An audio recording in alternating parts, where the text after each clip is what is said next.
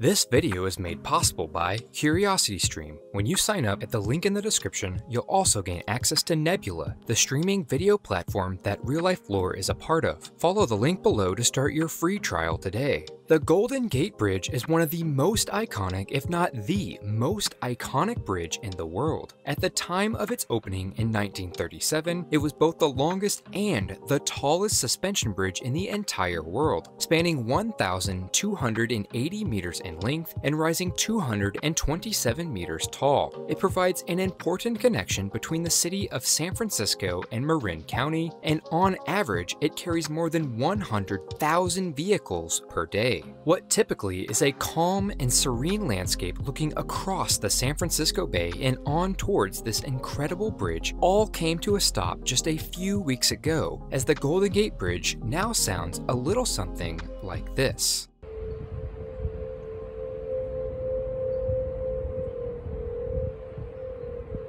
Yes, you heard that right. The Golden Gate Bridge is humming, whistling, or whatever else you want to call it, but it is clearly making one of the creepiest and eeriest noises imaginable, and the citizens of the San Francisco Bay Area are not exactly happy about it. So let's explain the problem. It is important to remember that the Golden Gate Bridge is actually pretty old, and as a result, the maintenance and care of the bridge is extremely important. In fact, over the years, the bridge has undergone some major refurbishment projects, including the replacement of the suspension ropes, the replacement of the bridge deck itself, and various earthquake-proofing retrofits. Recently, this meant swapping out the bridge's west guardrail, which protects an extremely scenic pathway along the west side of the bridge. This guardrail is critically important because of the incredible amount of wind that hits the bridge each and every day. I mean, you don't want a poor bicyclist just to go flying off the bridge, right? You see, while Chicago is known as the Windy City, San Francisco regularly ranks higher in average annual wind speed each year. As the Golden Gate is the only break in the coastal range for hundreds of miles, cool, dense, high-pressure air over the cold Pacific Ocean will push its way into the San Francisco Bay, subjecting the Golden Gate Bridge to an incredible amount of stress. In fact, over the course of its lifetime, the bridge has been closed several times as a result of these high winds alone.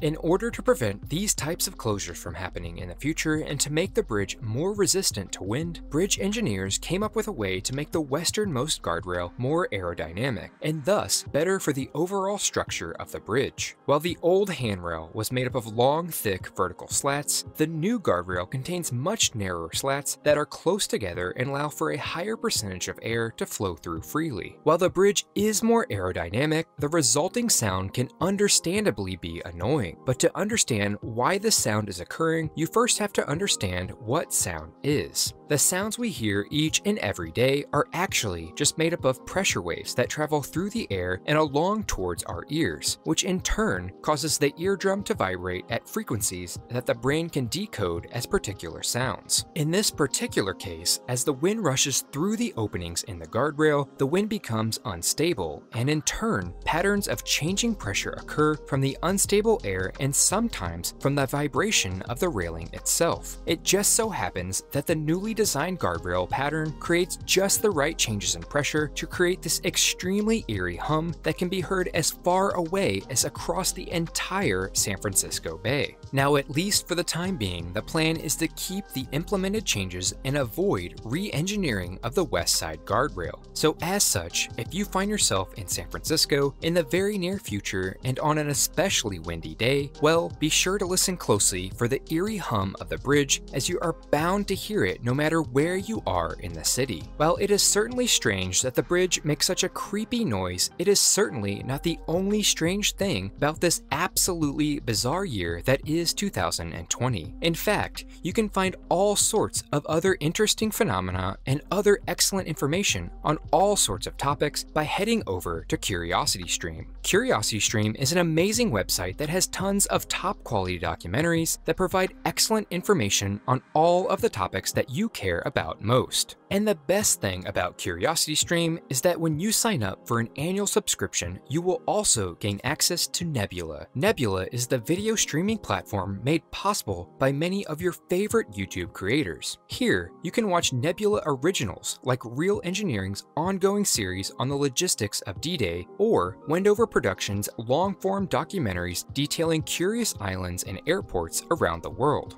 But best of all, it's only $20 for a full year subscription. So for less than $2 per month, you will gain access to all of the top quality documentaries on CuriosityStream and the excellent content from your favorite creators on Nebula. So go ahead and give CuriosityStream a try and get free access to Nebula when you visit curiositystream.com/real-life lore 2. And as always, thank you so much for watching.